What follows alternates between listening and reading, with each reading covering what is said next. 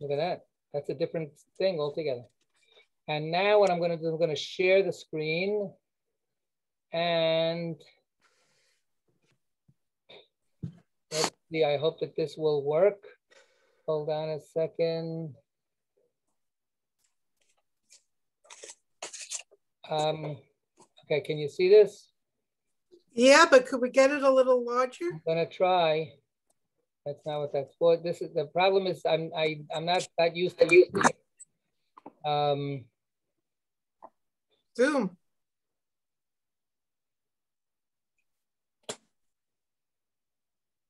Yeah, let's do maybe a little more than. Can you? Let's do a little more. There's more keys in. No, that's not good. Hold on. We're not going anywhere. Yeah. Well, we also want to. What about Zoom 2? Wasn't that what you hit the first time? Oh. That didn't do anything. Oh, that didn't do anything. Okay. Zoom. So I'm going to do this. Can you read that? Yeah, that's bigger. Maybe if you tried that one again, I don't know. I'm talking like I know, like I really, like I'm so technologically challenged. It's ridiculous. Is there a place where you can put in a percentage enlargement? I don't see it. I don't see that. Zoom 2? Well, that's what I looked. That's what I tried before. Okay. Well, there it is. Magnification. Type in. Good. Yeah. There we go. Try that. Good. All right. That's okay. Perfect. All right. So here's a story. It's as the introduction says, it's actually part of a novel that she wrote. And this is Francine Prose, an American Jewish writer. I always thought that her name was like perfect for a writer. Yeah. But not for a poet. Not for a poet, no. Not for a poet. So there it is. So here it is. We'll do the best we can. And this is called useful. So you know what? I'm going to close my door because they're starting to clean up here.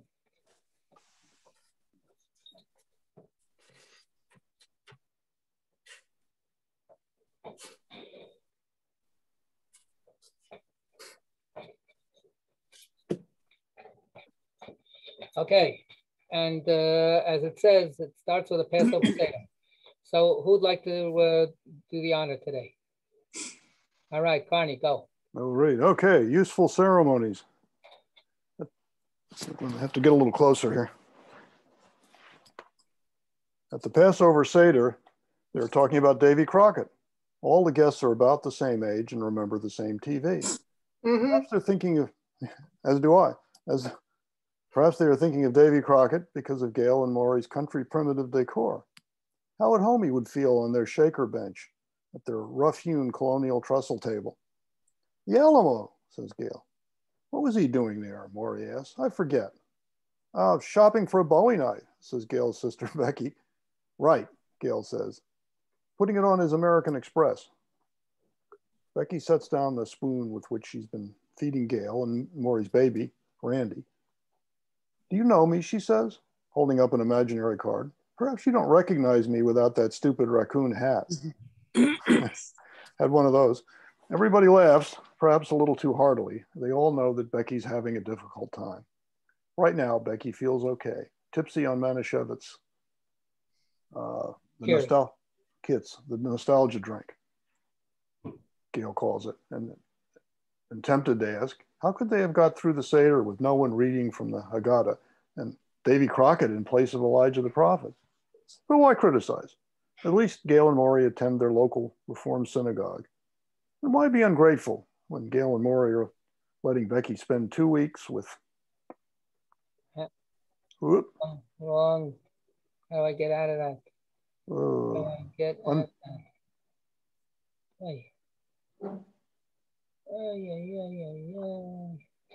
I feel lost.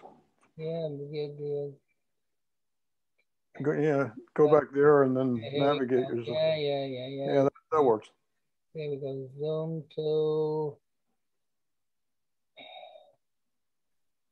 I'll try it again. And now we're gonna go, the thing is I need, again. That's where the trouble started. Right. Zoom to 708%. They give you that as an option, I think. Okay, so here, I'm gonna do it over here. Okay, so here it is. This I don't need. How do I get rid of this part? No, that's not what I do. How do I get rid of just expand the window? Maybe that would be enough for me to get the whole page. No, okay. I need. That's a good size. Here we are. So here we are, and I need here we are. The problem is, how do I get this? What about the little square box to expand right at the top on the top right? That's what I did before. That's what I did. Never mind. Sorry. Remember? Okay. So, okay, hold on a second. I figured this out before, and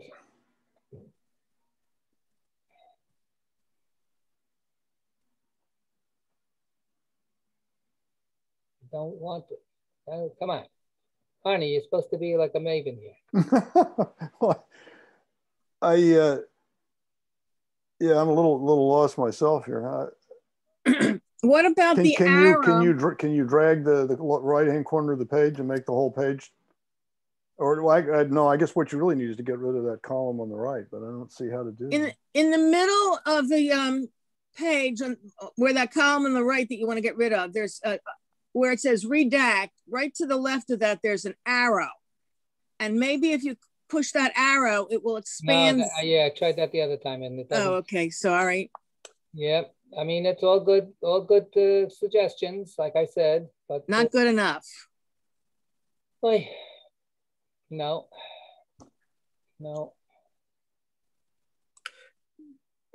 Hi. Hi. Oh, I was going to suggest take it down and start over. Okay, here we go again. Ready? Okay, here we go. 1 second.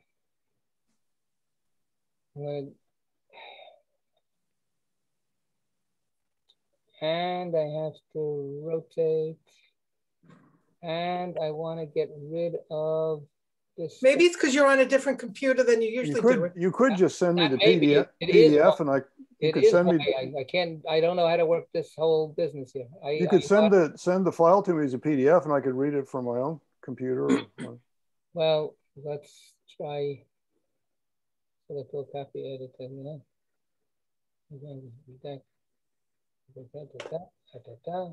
This is from Safari. No, I made the PDF. Oh, well, then you could send me the PDF, and I could just read. But the problem is just working with this screen share. All right. Anyway, let's try one more time. Okay. Oh, but first I wanted to make it bigger. Right. That's what I wanted to do. I wanted to zoom to. Oh, so you're making it bigger before you share it. I'm going to make it bigger before I share it. Oh. Let's see what happens if I do that. Okay.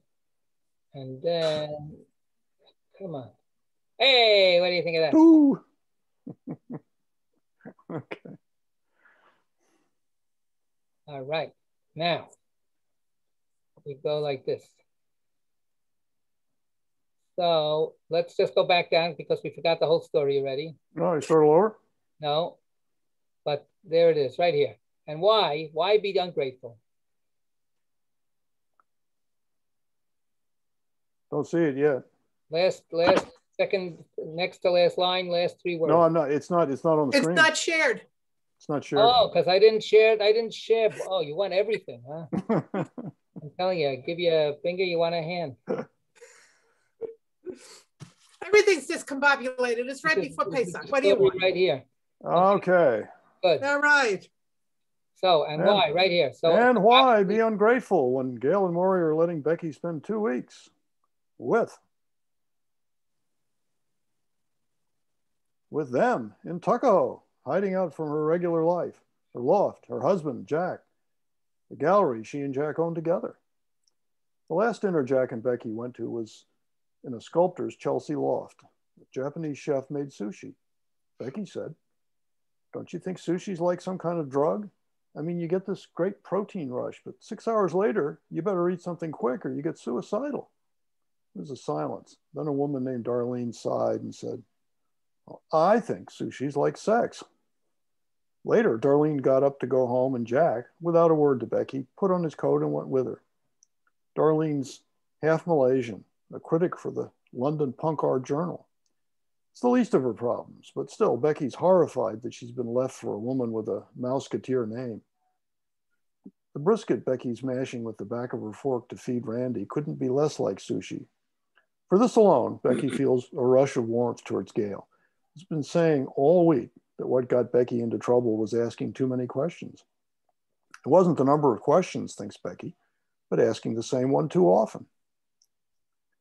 Next year was how Jack always answered. Next year, Becky will be 40, and until the sushi party had been making a point of it. Jack said he was sorry. He understood. He needed to think more about what having a child would mean. This is what it means, Becky thinks now. Meat, plate, fork to mouth. No need to think any further. If only she'd known enough to say that. Kentucky, Gail's saying. No, wait, Tennessee. Kentucky's Daniel Boone. Killed him a bar when he was only 3, Maury says. 3? Hear that? Becky says to baby Randy. You still got a year and a half. Gail has talked Becky into collecting books for the Temple Sisterhood book drive.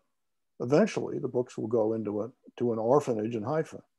Every afternoon, Gail gives Becky a list of names and directions, buckles Randy into his car seat, and sends them out to cruise the suburban streets shaped like horseshoes and keyholes, named for developers' daughters and wives. Right on Beverly, Becky says to Randy. Left on Caroline. Left on Lorraine. Mostly it's older women who signed up to donate books. They all assume that Randy is Becky's baby, and Becky doesn't correct them.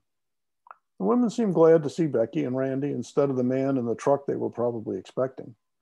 They invite Becky in for coffee and cake, and Randy, who has a winning personality and can be trusted with an inch in a plastic cup, gets a lot of attention and juice.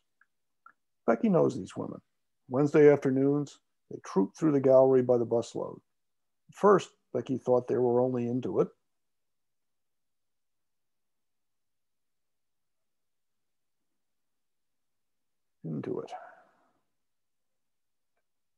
For the dressing up and slumming. But after a while, she observed how interested they were. Now, seeing their Gropper and Sawyer prints, she wonders, interested in what? Becky's most successful artist is a 22-year-old German who makes giant pachinko machines. Does anybody know what a pachinko machine is? I was leaving that for the group. I was going to crowdsource the answer to that. Yeah, somebody help me out here. It's one of these little games. It's like a mini pinball type of a thing. Okay. Oh. I thought it's something where you drop something down and it goes all over the place. All right. Well, anyway, so you have to go to their gallery and you'll find out. Sometimes, especially when the women boast about their children's careers, Becky longs to mention the gallery. But personal conversation might lead to her having to admit that Randy isn't her baby, and it doesn't seem worth it. The fantasy they're enacting, that she and the women are joined in some sisterhood of mothers and babies and grown children, still present in the high school earth science text that their mothers are giving Becky, is sweeter than whatever satisfaction she might get from chattering about the art world. Jack has promised to spend these 2 weeks moving his things out of their loft. Gail promises he'll come back. Becky's promised Gail that if he does, she'll just get pregnant and not ask so many questions. For practice, Becky decides not to ask what the orphans in Haifa will do with the boxfuls of Reader's Digest, the condensed Herman Woukes. Not asking lets Becky feel so sincerely appreciative that sometimes tears come to her eyes as she thanks the women for their generosity. Becky's truly grateful, though not just for the books. She feels some useful ceremony is taking place here, blessing her days with rhythm and purpose. An astonishing feeling for someone whose husband is, perhaps at this very moment, dividing his books and records from hers. Gail knew this would do Becky good. She says Becky needs to get out of herself and plug into a community. Gail was always expecting an expert at conning her, in this case, into picking up books and babysitting Randy at the same time. Still, Becky wonders if Gail might not be right. Perhaps it's the weather, the daffodils and forsythia, the fresh air. But often, driving Randy around to the women's houses, Becky is reminded of the summer she and Jack spent in California, driving their Rent-A-Wreck convertible. She has that same breezy notion that if she just times things well, everything will be all right. And maybe that's why it always seems a good omen when at the end of the afternoon, she pulls into Gail's driveway with Randy so newly and deeply asleep that he can be carried into the house for a long nap in the crib. Since Becky's been at Gail, she's taken to mixing herself exotic cocktails she ordinarily wouldn't touch. Grasshoppers, brandy Alexanders, and silently toasting Darlene, Singapore slings. She can't drink very many, but is amazed how easily they go down. And if she adds enough alcohol, how optimistic they make her feel. Becky takes a pitcher and glass to Gail's garage, and there, among the mulchers and power tools Maury never uses, looks through the books she's collected. Becky keeps expecting treasure, illustrated children's classics. Illuminated. Good guess. Illuminated prayer books, Victorian medical guides. But now, as always, aside from the high school text, it's mostly 50s bestsellers, biographies of World War II generals, reports on mega corporations and the CIA. So Becky's astonished when halfway through her second mango daiquiri, she finds an old edition of The Legend of Sleepy Hollow. The book is covered in navy blue silk, embossed with gold letters. Weighs a ton, and it's full of engravings. Turning back to see how they illustrate the Headless Horseman's ride, Becky discovers an envelope. Inside is a note. Even before she reads it, Becky feels that the note was meant for her. Whoever wrote it knew what kind of book would attract her. The note says, "Flexner's killing me. My husband, Lou Flexner, is crazy. He's trying to kill me. Please help." The name sounds familiar, but Becky has been to 8 houses that afternoon. She goes to the car where the list of names is still on the front seat. Flexner, Irene is third from last. Irene Flexner, Becky finally remembers, was the doyenne of the Larchmont Tudor Castle. Its gray stucco facade so chilly and forbidding it made the interior, the thick white carpeting, the white sectional couches, massive and serpentine as the Great Wall, seemed doubly lush and inviting. Mrs. Flexner, in a pale linen suit, her platinum hair pulled up in a neat whoop. Curled up under ponytail, was perhaps 60, but looked 45, like a grandmother in one of those ads with 3 generations of women all looking terrific. Mrs. Flexner had gazed at her coolly till Becky mentioned the books. "Of course," she said. "Cutie pie," she said, leaning down to Randy. "How old is he?" She? He, Becky said. 18 months. "Oh, that's the best age," Mrs. Flexner said. "They just love you." Then she said, "Come on," and took off across the living room at a speed Becky found particularly impressive because the carpet was so thick and Mrs. Flexner was wearing such thin high heels. If you could balance on pencils over 3 inches of wool, you could do anything.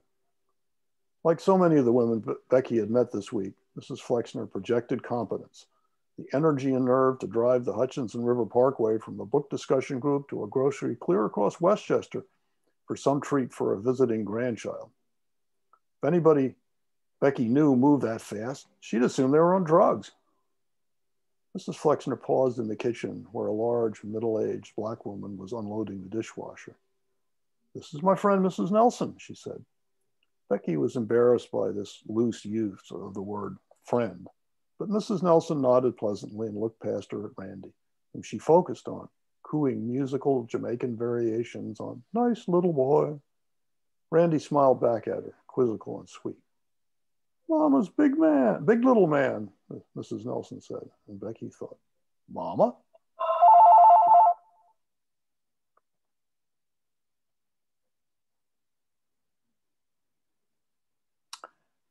If she could fool Mrs. Nelson, she could fool anyone. She knew this was racist, probably untrue, but still, a rush of good humor stayed with her till Mrs. Flexner, leading her out of the kitchen past the gleaming Queen Anne dining room, whispered, "She's been with us forever. She's terrific." Mrs. Flexner sighed, a side rich with knowledge of the injustice that makes some women unload others' dishwashers, and with faith in the human nobility that transcends all that. Becky was relieved when, pleading a late lunch date, Mrs. Flexner showed her the books, then called Mrs. Nelson in to hold Randy while Becky loaded the car. Becky can hardly believe that stylish, efficient Irene Flexner could have written that note. She doesn't know what to do about it, or if she should do anything at all. Rereading it, she decides the whole thing depends on how you take the word kill. This is killing me, Becky's mother used to say about everything. Though what did kill her and Becky's father, a drunken teenager's '68 Dart, she never even saw coming. Becky opens a book on Jewish law and, skimming a chapter on medieval doctrinal disputes, finds a reference to the Talmudic ruling that it is criminal to know about and not expose a crime. Becky takes this as a sign, and though she knows no crime's been committed, has only to imagine a short newspaper item about a Larchmont housewife found dead in the woods near her home. Becky tiptoes into the house, making the wide boards squeak. Otherwise, it's so quiet she can hear Randy snoring and Gail's potter's wheel whirring in the basement. Standing at the kitchen phone, Becky finds Flexner on Gail's list and dials. When Mrs. Flexner picks up, Becky explains that she was the one who came for the books. Does Mrs. Flexner have any more? There's a silence. Becky's certain that Mrs. Flexner knows she's found the note. Maybe, Mrs. Flexner says. Then, yes, can you come back tomorrow evening at 8? 8 seems like an odd time to pick up books until Becky realizes dinner time. Mr. Flexner will almost certainly be home. Is Mrs. Flexner asking Becky to serve as a witness and protection? All right, 8, Becky says, feeling as if they're speaking in code. 2 spies out of Mission Impossible. The next day, when Randy asks Becky for his juice bottle, she spends 5 minutes staring into his diaper bag. She gets lost twice and comes down from an old woman's barricaded Yonkers flat to find that she's left Gail's car keys in the ignition. At 6, Gail, Becky, and Randy eat an early dinner. Maury's working late. Becky is dizzy from the 3 white Russians she's drunk, but doesn't want Gail to notice as she asks to use Gail's car. Still, Gail could hardly refuse when Becky tells her it's about getting more books. Hey, says Gail, aren't you working this a little hard? Becky looks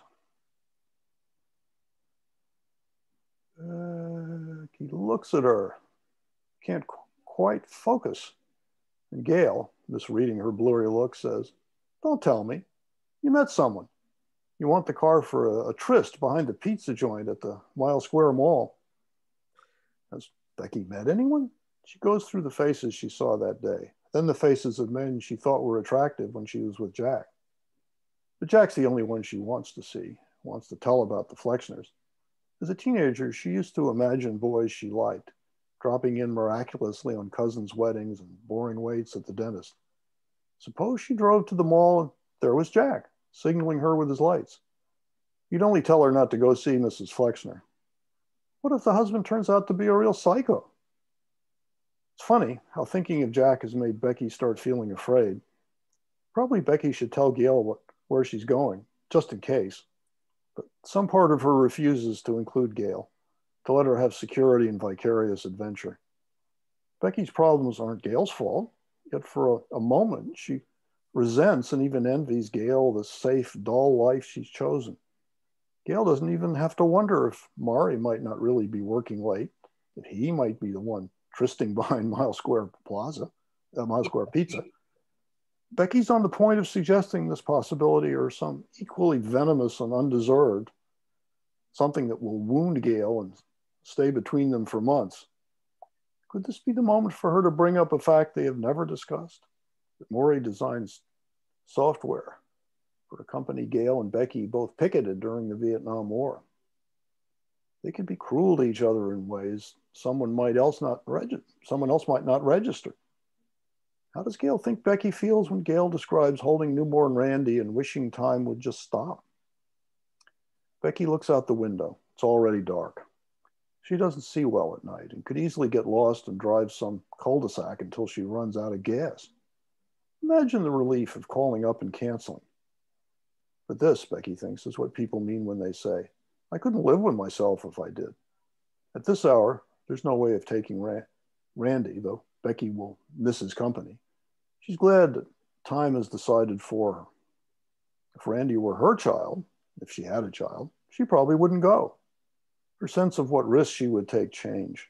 Perhaps it's better to be unencumbered, to have freedom to be brave, Becky tells herself, and is instantly demoralized by how small and pitiful her consolations seem. Where's your baby? Cries Mrs. Flexner the moment she opens the door. This is the moment for Becky to explain that Randy isn't, strictly speaking, hers. It's like those times when she's forgotten someone's name in hedges, waiting for it to come to her, and suddenly there's no turning back. If she doesn't tell the truth, she never can. Oh, my sister's taking care of him, she says.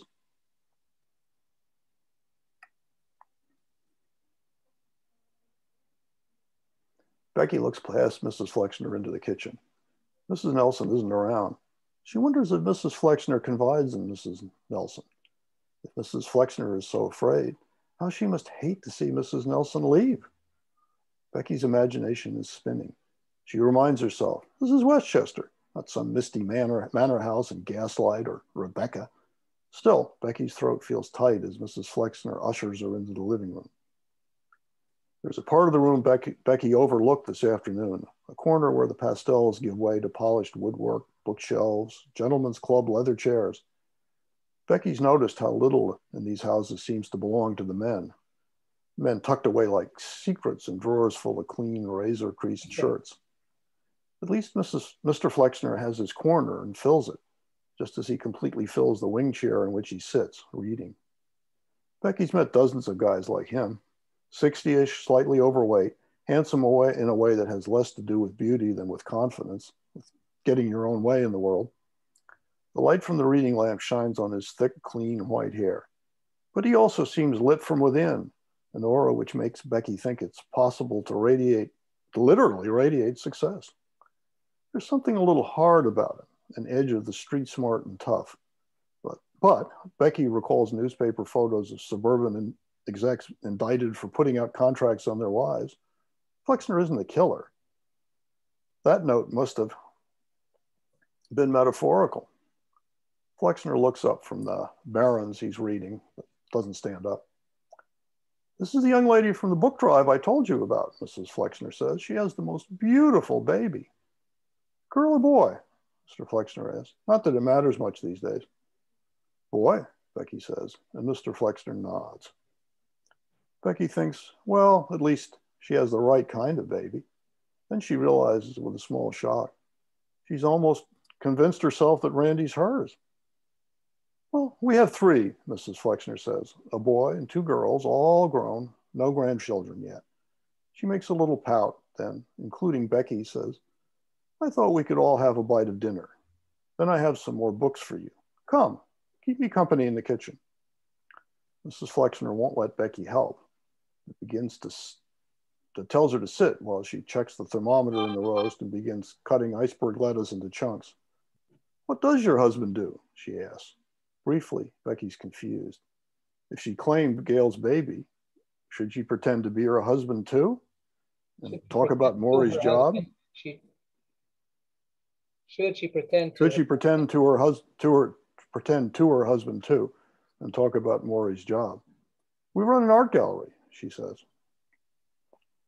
How fascinating, Mrs. Flexner says. My husband's a developer, or anyway, he was.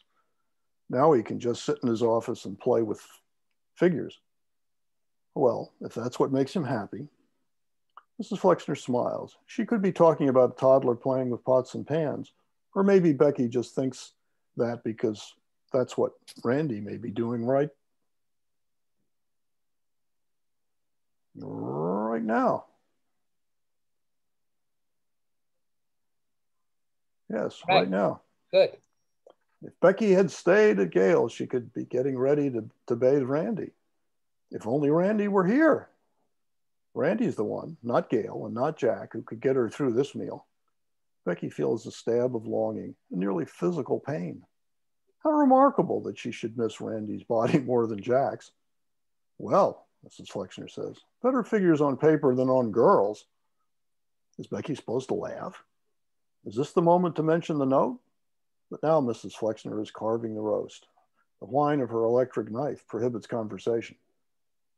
That meat is done perfectly, Becky shouts above the noise. Again, Mrs. Flexner smiles as she picks up the platter and lets Becky bring in the salad. The atmosphere is warm and faintly conspiratorial, as if they're children bringing mud pies to mom and dad, or concubines bearing delicacies for the Shah. Food's on, Mrs. Flexner calls. Her husband lumbers towards the table and takes his seat at its head. Irene serves out the food, and suddenly Becky grows dizzy with the sense that she's sitting down with her parents. It's been 10 years since their deaths, long enough for Becky to be taken by surprise when she is, as she is now, overcome with missing them. After a while, Irene says, Lou, Gail's husband has an art gallery in Manhattan. Becky thinks, Gail's husband? Then realizes how mixed up things really are. Gail was the one who first contacted Mrs. Flexner, and Becky has never introduced herself by name. Where? Lou Flexner says. Art gallery. Where? Soho, says Becky. West Broadway. Lou Flexner leans back in his chair. It's all corporate, he says. More and more. Pretty soon your only customer is going to be the corporation. Corporazione, Becky says. Corporate Milan. Lou Flexner raises one eye. He seems impressed that she can pronounce One eyebrow. He seems impressed that she can pronounce a 5-syllable Italian word. She doesn't even know if it's a real Italian word, but that doesn't seem to matter. She looks at Becky and looks back, aware that in some funny way they are flirting. Becky concentrates on her plate, and so has her mouth full of roast beef when Lou Flexner says, So that's where the art money is? Becky smiles and points to her mouth, turning to Irene as she does so, offering this awkwardness with the food as proof that she is no threat. Right, Becky says. Italians and 40-year-olds who've just inherited the family Honda lot. Well, that's my son any day now, Mr. Flexner says, except with him, it'll be the construction business. Not any day now, says Mrs. Flexner and knocks on the wooden table. Well, art's not a bad investment, Becky says. Oh, bullshit, says Lou Flexner. It's a bullshit investment. I'd only buy the stuff if I liked it. You think I'd like it? Well, sure, says Becky, though it's hard to say what Lou Flexner would make of Rainier's pachinko machines. Liking wouldn't even come into it. Well, sure, this time with more conviction. Maybe I should come down and take a look at it, Lou Flexner says. You got a card? Her and her husband's card, says Mrs. Flexner, stopping Becky, who's reaching into her purse. She does have a card with her name and Jack's. How would she explain that? No, she says, sorry. There's a silence. Then Mrs. Flexner says, You know whose work I especially like? Whose? Asked Becky, checking the walls for a clue. Bonnard's, Mrs. Flexner said. Oh, his paintings are so lovely, Becky says. She knows it's not the most original thing that's ever been said about Bonnard, whose paintings Becky really does like.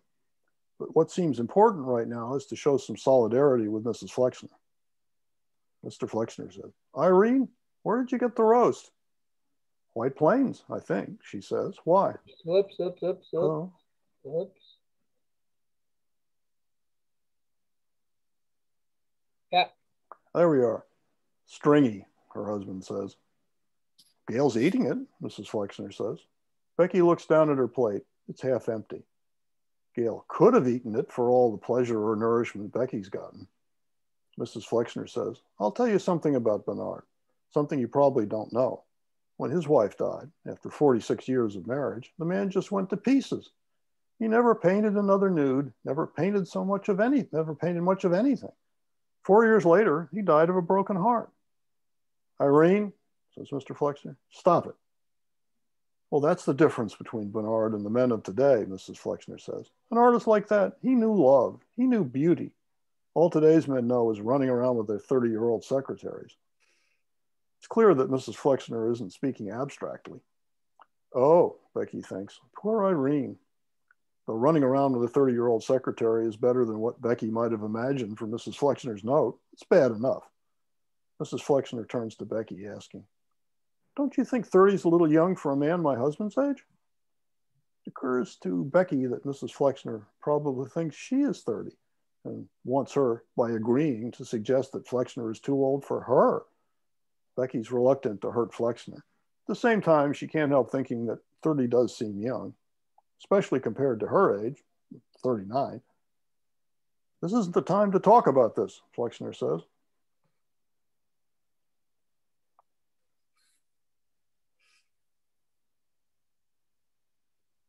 Flexner says now. Nope. Whoop, no. Flexner says, "Oh, well, when is the time?" asks Irene. "For 3 days, it hasn't been time to talk about you spending the second Seder night with her. What did her family think? That you weren't 63 and married?" Irene puts her hands over her face and starts to cry. Becky and Flexner look at each other. Suddenly, everything's reversed. Now they're the parents, and Irene's the difficult child with whom they must somehow cope. Becky so wants to comfort Irene, she has to fight the desire to say, "Hey, happens to everyone. My husband left me for a woman named Darlene." Irene goes into the kitchen, sobbing louder and more harshly the further away she gets. Even her tears are like a child's, meant for the grown-ups to hear. There are a million questions Becky wants to ask and doesn't. Nor does she do what she should do, leave. Instead, she sits at the table and stares at Lou. She thinks, time has stopped. Not at a moment either of them would have chosen. Lou looks slightly past Becky. His face so expressionless, she could have caught him deep in thought or glancing in the mirror. Free to examine his face, Becky understands what a 30-year-old might see there. He can take care of things. He can decide. He and Irene have 2 daughters and a son. Strangely, Becky's thinking about the books. Did Irene really have any for her? Is it too late to ask Lou? How nice it would be to have something to take back to Gail's, to sit on the garage floor and let the musty smell of old books intoxicate her, put her into a kind of stupor from which it would be difficult to get up. It's how she used to feel on hot summer days, sitting on the floor of her mother's attic, looking through boxes of family photos, shuffling those cracked brown prints of forgotten relatives, courting couples, newlyweds, new babies. Probably these cartons are in Gail's garage. Becky hates it that Gail has inherited them by default, but her loft never seems safe, permanent enough to house anything so irreplaceable. How could she and Jack have had a child if they couldn't even do that? From the other room, Irene's cries grow more strident and less human. They sound like those distant, oddly aquatic roars that echo from time to time through the zoo, or, Becky realizes with surprise, like I Love Lucy's panicky cry of anxiety and fright. She remembers the last time she heard Lucille Ball make that uncontrolled, rhythmic animal sound.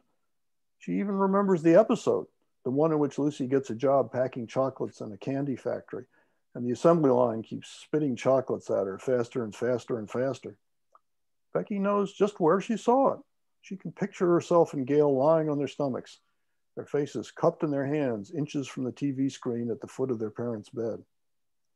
The memory's so vivid, it summons up much that has happened since, as well as much that should have happened and didn't. Suddenly,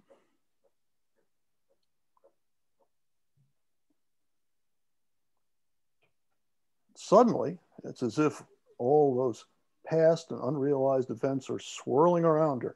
And Becky feels as if she and Lou Flexner are the couple in an insurance commercial that she's seen.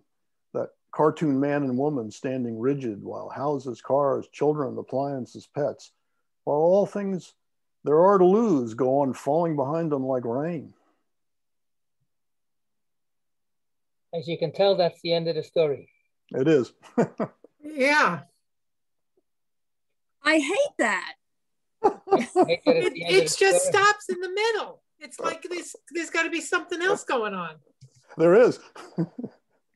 But we don't know about it. Right. Well, so you have to read the rest of the novel. What can I tell you? Oh, it's so this is just an excerpt? It's apparently a piece of a novel.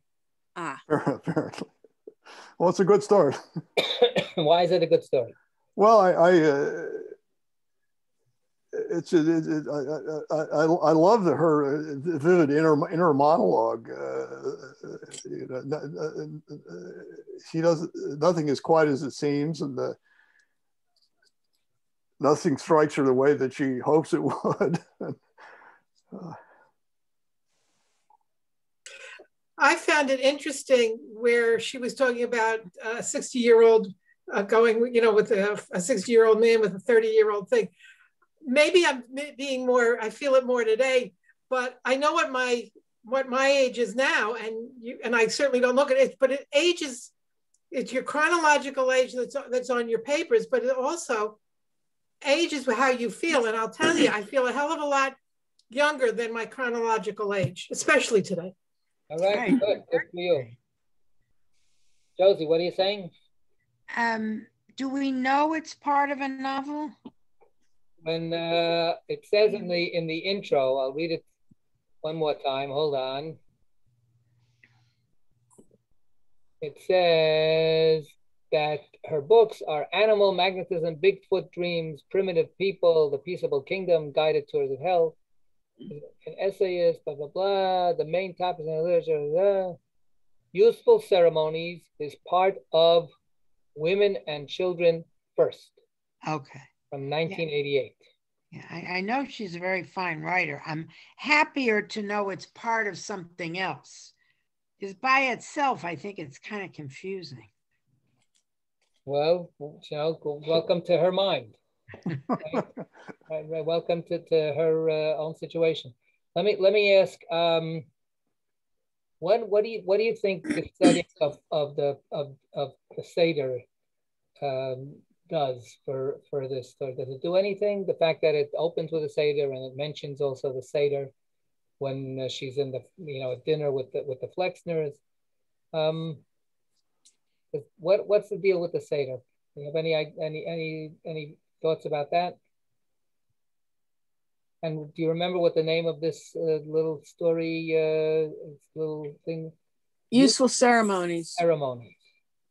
Yeah. Well, she mentions somewhere in there that I guess she was referring to the Seder, that it gives some kind of rhythm or, I don't know, continuity to her life, which might feel chaotic to her. That the Seder, it comes around once a year, it lasts a week. We have these meals. So maybe that's the purpose, that it's reflecting on some stability for her in her life. But it seemed more like a meal as opposed to a Seder. Right. And some people just get together at Passover for a meal, and they don't, or they just do a short bit of the beginning before the meal. But it didn't feel like a Seder to me. They talked about it, but yeah, it's mentioned. It's mentioned that some Seder they're talking about Davy Crockett. They're not talking about going out of Egypt. Well, they finished that part already. No, it mentions in the story that they don't talk about this. They don't. Right, you're right. Yeah. They don't engage actually in right in Seder conversation. Yeah, I mean, what does it mean for that guy, Mr. Flexner, to go to his mistress's house for a second Seder? I mean, and his wife is like completely appalled and shocked by this. What were you thinking? What do you think they were thinking? What was he thinking actually? How does that work? That to show up at the Seder, why is that something that he has to do? But of course, actually, like just staying with his wife is not something that he has to do. Yeah, Josie. I don't think it matters to him. I don't think he's involved in the holiday at all. So why is he showing up to the Seder? I think to him it's just an invitation for dinner. I don't think he sees it as a religious experience. If he did, he's really being rotten. But if he's open about going to the second Seder with his, I want to say mistress for lack of a better word, but why is he so open with his wife about it and his wife knows about it? That makes no sense. Unless they have an open marriage. Well, they obviously don't, because she's upset. Yeah. So, she knows about it. but that doesn't mean that she's happy. And he knows she knows, so there's nothing to hide. But Then it doesn't make sense. Well, he does seem to be making a point. Not about making sense. It's about what he wants to do. Right? He's selfish. What he wants to do. Yeah. He's making a point. Go ahead. No, I mean, yeah, that he goes where he wants and what entertains him. Isn't Pesach called the Festival of Freedom? That's stretching it a bit, I think, Rabbi. Well, that's the question. What does it mean to stretch it? What does that actually mean? What other Jewish elements do we have in this story?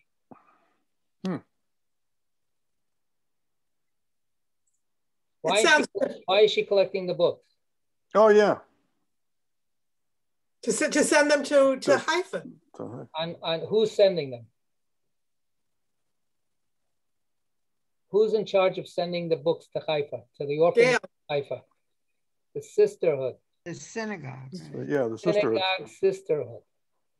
Right. So there's a, in a certain way, there's a very, I mean, this is, there's a lot of Jewish in this, except that it has no content. It's all social, right? It's all the fact that they are, they're Jews and they're connected in some kind of Jewish way.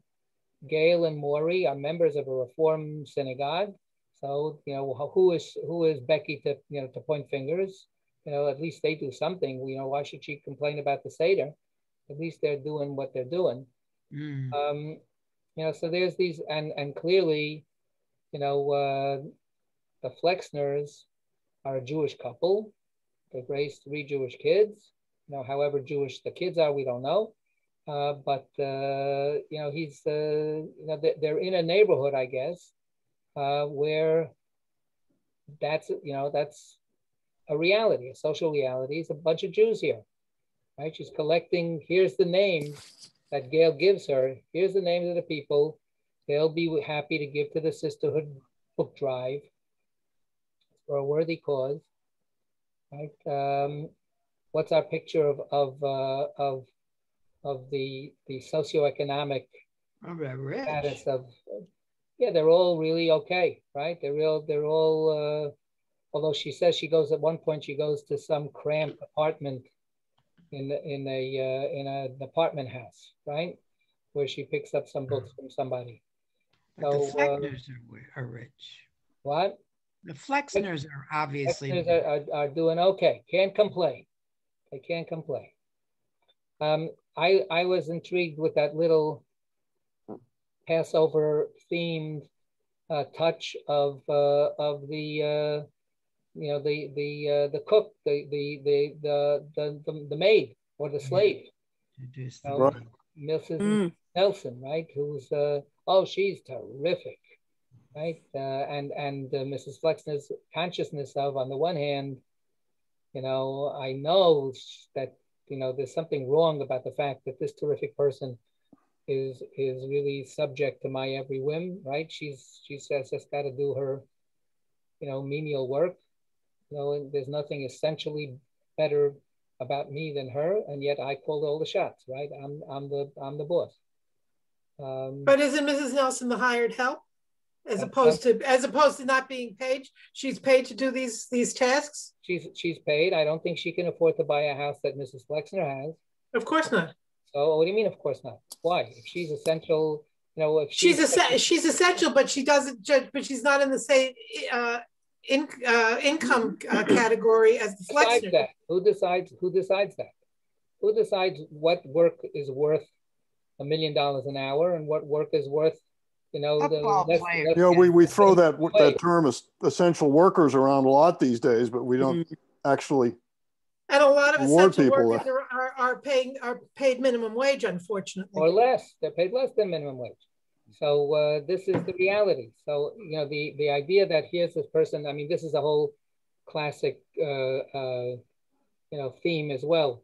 How dependent the boss is on the slave, and yet of course the slave is still the slave, even though the slave has a certain kind of power because they know how to live, they know how to cook, let's say, they know how to take care of the kids, they know how to find everything in the house.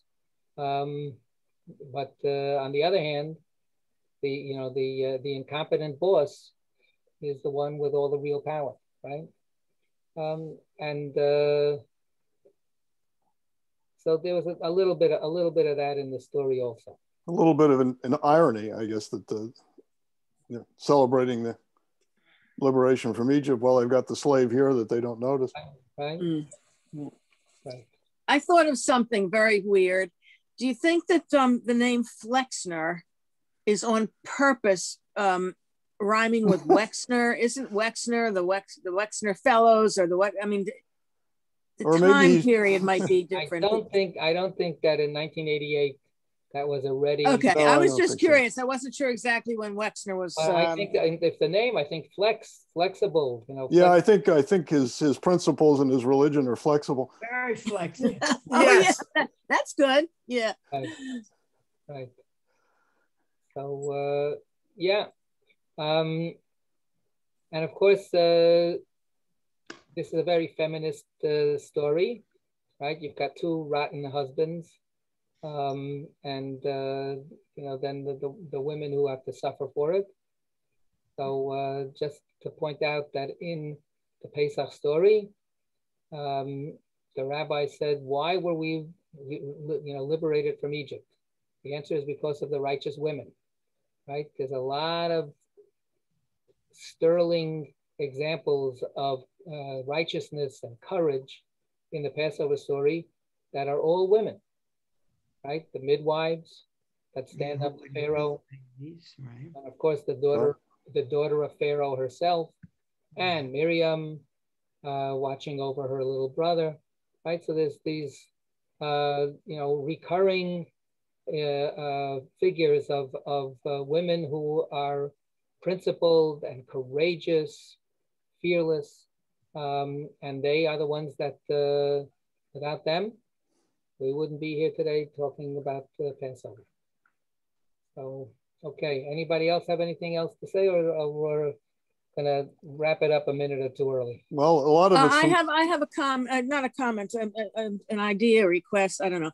Do you think you would be able to, after we read these stories, to send around a PDF or whatever it is we're reading from? Because sometimes, I want to go back and think of something, or maybe my mind wandered and I forget what was said, or, something like that, where we can go back and think about this some more. So I'm of two minds about it. I think that, I certainly think it's a wonderful thing to do. I'm a little, just a tiny tad wary about the fact that I'm infringing on people's copyright. Okay, that's fair.